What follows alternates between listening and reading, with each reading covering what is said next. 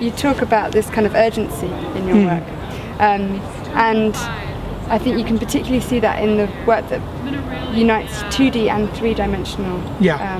Well, because when you say the 2D, the basis of the 2D, not many people realize this, is they're actually casts of drawings.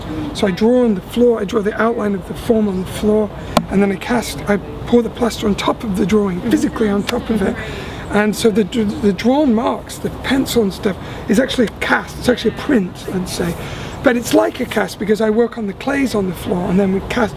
So, but the idea of that is fusing drawing and sculptures as tightly as I've ever been able to, which is the spontaneity and the irresponsibility of a drawing is able to take on this kind of sculptural presence by the pouring. So those pieces often have this weird, they are really drawings. I often call them studies for, or, you know, so they have that sense of time in them. You know, I've often done the drawing pretty quickly.